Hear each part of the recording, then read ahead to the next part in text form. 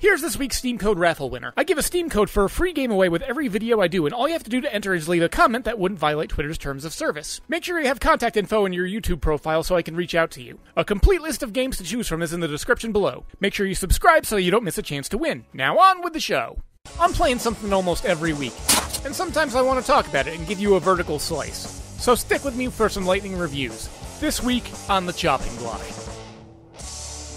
This week I was thinking of playing This War of Mine, a game where you play as a survivor trying to scrounge around for supplies in a war-torn hellscape, as the other humans around them either perish or resort to their own unspeakable acts in order to carry out the war, or just survive. But then I thought to myself, I don't want to play that. I work in retail, it's the week of Black Friday, and it's only going to bring back the Vietnam flashbacks.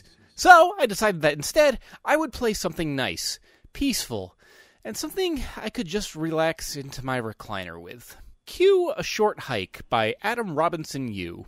I actually played this a while ago on Steam, but it left such a positive impression that I eventually decided that when Super Rare Games was going to be making a physical copy for the Switch, I had to have it. You play as Claire, a bird girl who's been brought to a small vacation cabin on an island. What's your objective? Well, Claire was seemingly expecting some manner of phone call from their mother, but the island has no reception.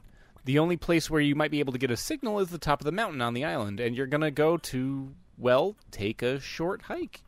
That description might say that there is an absolute objective for you to go on, but in reality, the game doesn't really care. This game is intending more for you to relax and take things at your own pace.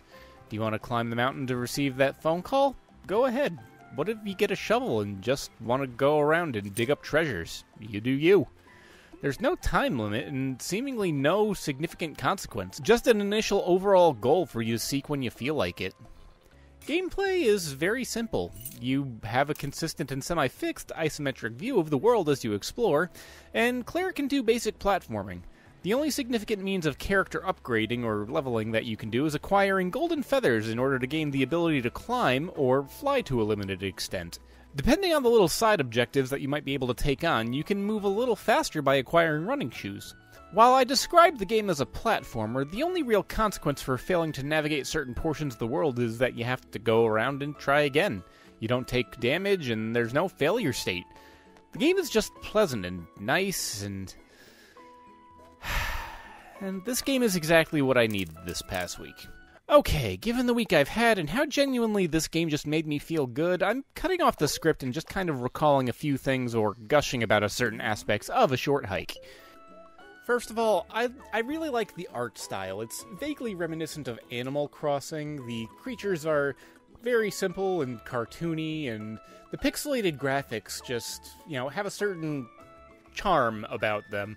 And finding all these other characters, the objectives they give, they don't unload a hell of a lot of backstory on you, but some of them just give enough to, make them feel like a character. And a lot of them just, as far as objectives go, they're like, hey, you want to help me out with this thing? If not, no big deal. There's one small relative that I ended up spending a fair amount of time just hunting down seashells so she could make a necklace for my aunt. I remember coming across this one character who was training for a marathon that was taking place on the island, but they lost their lucky headband, so I start looking around for it. And then I talked to one of the other creatures, and turns out they've got a headband that they're not really all that attached to, but it turns out that the headband that they gave me, they themselves were actually a famous marathon runner, and the other person knew them, and they were like more than happy to have this replacement headband that was they now considered even luckier than the one that they lost.